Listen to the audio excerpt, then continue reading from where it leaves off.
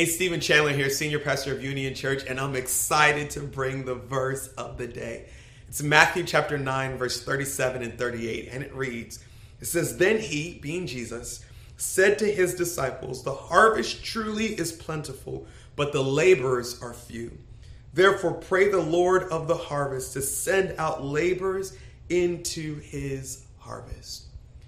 This passage took place as Jesus was looking over the multitudes. As he saw people, he said, man, they're weary and they're exhausted, and he had compassion for them. Talk about weary and exhausted.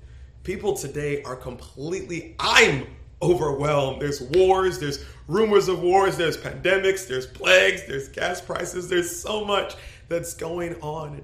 I find so often we can be focused on the problems of the world. We can be so focused on our own problems that we miss that in the midst of problems, there's opportunity.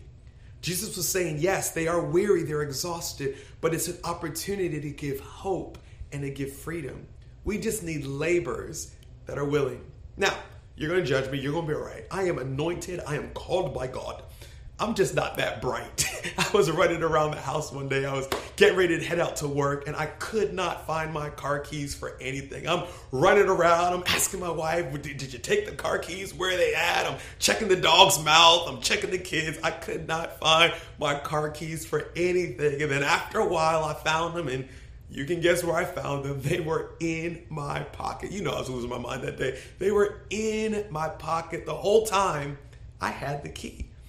Think about verse 38 where Jesus said, pray the Lord of the harvest that he would send out laborers into his harvest. How many opportunities do we get to be the answer to God's prayer? We literally can be the laborers that he's looking for. If we would just say, God, here am I, use me. Here's my prayer for today. God, give me eyes to see that I'm the answer to your prayer, that I'm the laborer that can go out on my job, at the school line, with your neighbor, or whoever it may be, and I can bring hope to those who are weary and in need of Jesus.